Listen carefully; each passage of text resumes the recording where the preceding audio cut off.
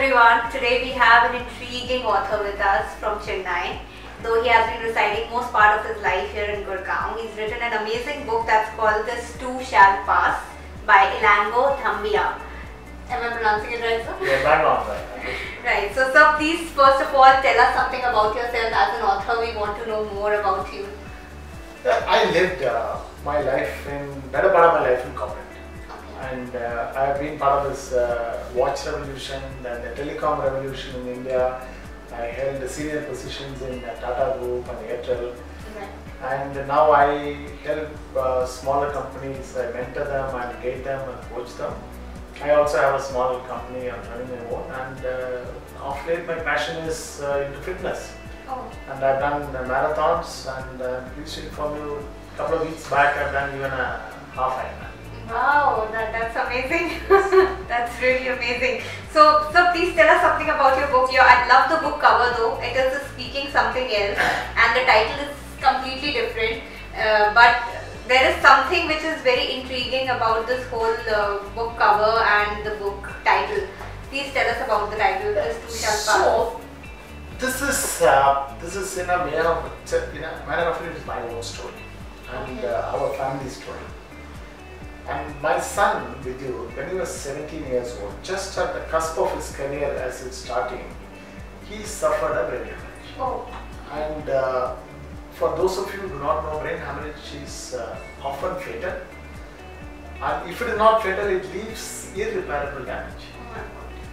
And this is, there is no history of it, it suddenly happened. And this is a story on how, as a family, we coped with that with the help of our well-wishers and how we helped him come out of it, which is quite a rare thing. So the book is, in a sense of it, it is a non-fiction book. It captures our journey along with all the people who helped us and how to cope with such an important problem. Okay. That's really... I'm sure that moment would have been very, those days would have been very stressful for you. Going through something like this, that's incredible. So how long did you took to complete this whole book, approximately? See, this happened about 5 years back. Okay. This, the hemorrhage for Vidyuth happened about 5 years back. And the lockdown came as a kind of blessing in disguise in a sense. So I had the time, that travel to office was not happening, so we could take time to do that. And I had journaled the journey then. So all we had to do was to, at least all the incidents were written down then. I had to kind of get them there and it took about 3 months for me to do that. Okay. But the most painful part was editing, because every time the edited version I go through, I end up reliving all of those days now. Yeah. So more often than not, I would take so long to edit because I didn't want to relive the journey again. I understand, because when you read it, you go inside the book and it takes you back to the bad, sad memories. Okay, so when did you realize that you have to write a book? What was that hit you that that now I have to write a book? It's a very interesting question. See, the brain injury is very unique. Every brain injury leaves a different damage. There are, it doesn't happen matter whether it is old people, younger people. Some people leaves one side paralyzed, some people can't speak, some people can't hear, and some people get bedridden all through the life. It is quite unique. I've met a lot of people in this the last 3 or 4 years. Quite a lot of people who had heard about us reached out to me for help now. And so we thought we should share our journey, and Vidyuth was one of the few people who came out of that with that very negligible impact. So we thought we must share our knowledge, which will help others to cope with that, not only the patient but also the caregivers. How to cope with such a one. And while we are using this injury as an example, but it can be for any problem in life. When a problem in life, how do you cope with the problem? Right. So what has been your inspiration throughout writing this book? With your son, or there was this issues that were revolving around it? What was the inspiration around? Clearly the inspiration, when doctors told us the prognosis is not easy. Okay. And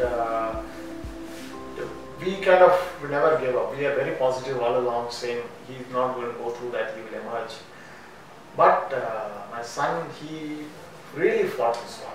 And at the age of 17, when you go through such a serious injury, and when doctors tell him he may not be able to live, and to fight this one and come out, I think he has been a major inspiration. We thought we must share that story of him to inspire others who would are fighting a similar battles. Right, that's really incredible.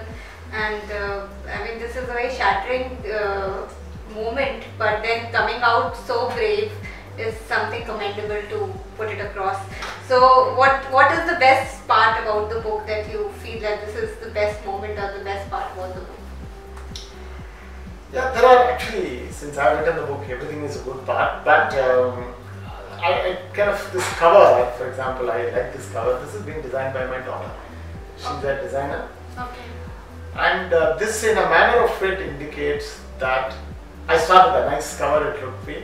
It just, this is my son's picture with the wires, which are so many of them are going. Right. And it kind of supposed to indicate that how he is breaking out those chains and the barriers to come out of it. Okay, so that is what this is supposed to capture. But what I kind of captured in this book, Anam, is more than what the journey is about. There are what are the key learnings, what we went through, and how can people apply that in their personal problems. It doesn't matter, it's a medical problem, it can be a career problem, it can be interpersonal problem. How do you deal with that? True. For example, to give an example, we always say you can never control the events. The events happen by themselves. Often people end up wasting the time trying to manage the event or worrying and crying about the incidents that have happened now. True. But what matters is how do you respond to the event? And this is an example on telling the people, stop worrying about the event. That has happened. By saying, why did it happen to me? Not going to help you, not going to help the people around you now. We must figure out what your response is going to be. True. And restate your expectations, and then it gets better. That is, for example, at the end of it, this is what we want the takeaway to be from the book. So you're coming up with second book, any plans? As of now, no. This has been quite a first time for me to write such a long one now. This has been quite happy for me what I've done now. Right. So you're going to celebrate this first and then after all the crucial times that you have put it down in one book, it's time to celebrate that. And I hope your son is doing pretty well now. Yes, I really convey him my regards, and I hope he's doing absolutely fine. Is there something that you want to say to your readers? Yeah, as I told you, there are simple takeaways. Respond to the events in a manner which suits it. Don't worry about the events now, and learn to appreciate the people around you. And there are the number of people who helped us through this difficult journey is unimaginable. And I always tell people, ask for help, it is perfectly fine. And the near people, those will be able to help us a lot now. Right. And I also want to tell the readers, the proceeds of this book will go to my foundation called the Ganga Foundation, which helps the people with the spinal injury. So all my earnings will go into that Ganga Foundation, which is helping that. Right. I am also starting a brain injury support group now, because India doesn't have a very robust one now. All the people who go through that, they do not know how to go about it, taking a support. We want to take a support, we want to launch a support group in the lines of cancer support group or a COVID support group, which will guide the people, help them how to cope with the problem. This is really a miracle though. I'm already getting goosebumps and I'm so excited to read the book.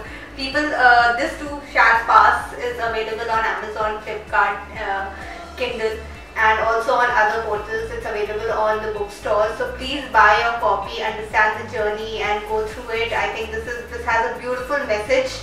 So you must read this book for sure. Thank you.